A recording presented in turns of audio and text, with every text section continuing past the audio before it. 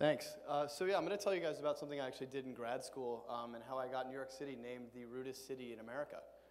So we're going to start this off with a eye exam for everybody. I want this to be interactive. So let me know if you see something wrong here.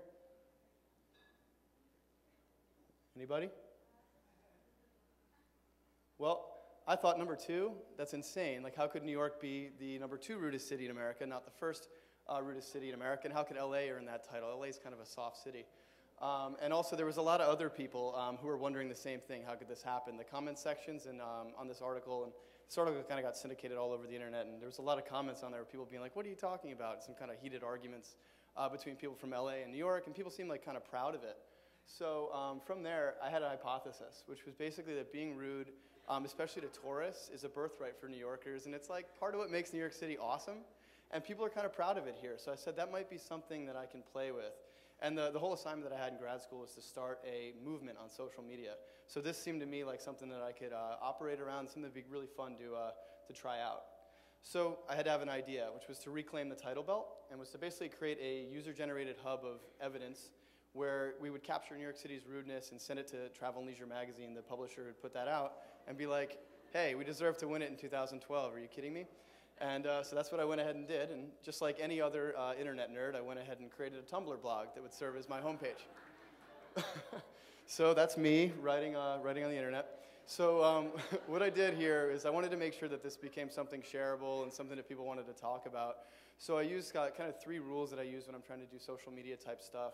The first one was I just needed to have a really strong opinion and have a persona that stood for something. So this guy, who you can kind of see it over here, there was this manifesto over here, and it was like him basically being pissed off that he couldn't believe that this article was written, and he was angry about it. And he was like a guy that was kind of counterculture. He was proud that New York was rude. He was proud that he's rude, and he's proud that he's mean, and he thinks that other people, should feel that way and go and attack LA and make it so that we win the title the next year. The second was I tried to have, basically when I do this type of stuff, you try to have this thing which I call like the oh my god factor, which is basically people don't share stuff on the internet unless it makes them go, "Oh my god, blank." So, "Oh my god, that's so funny. Oh my god, that's so cool. That's so cute," something like that. You get the gist. So with this, I tried to basically say, "Oh my god, that's so over the top, rude, and offensive that that's hilarious. I needed to pass it on." And the third one was basically to do something slightly controversial, take a stand and be comfortable with the fact that not everyone was going to like what I was doing. I saw in those in the comment sections, it was kind of a polarizing discussion that people were having, and I was okay with that because if 50% of people love you, 50% of people hate you, the 50% of people that love you are going to defend you to the death. So I figured that's where we would go. So I wanted to show you some funny content of stuff. Basically what I did is I had a content calendar that was refreshed every day, and it was basically people submitting content to me. I was writing some of the content stuff that I'd noticed. My best friends were noticing stuff. I was going around the internet and picking up on things. So there was a woman crocheting, I actually saw this, taking up 2 seats on the 6th train, and someone bumped into it, and she looks at the guy and goes, "What the fuck is wrong with you?" Someone sent me this one on Twitter, which was a couple was taking a picture outside of a parking garage in Herald Square, which seems weird to begin with, and a homeless guy actually walked up to them and said, "Dude, come on, I could do better than her." So I thought that kind of typifies how New York is a little bit, even the homeless people are rude to everybody. There was also some great stories. This one with the coach yelling at someone is a great story that was emailed to me. The gist of it is that someone was on the Metro North train, and there was a little kid kind of acting out and being loud. His mother was encouraging it.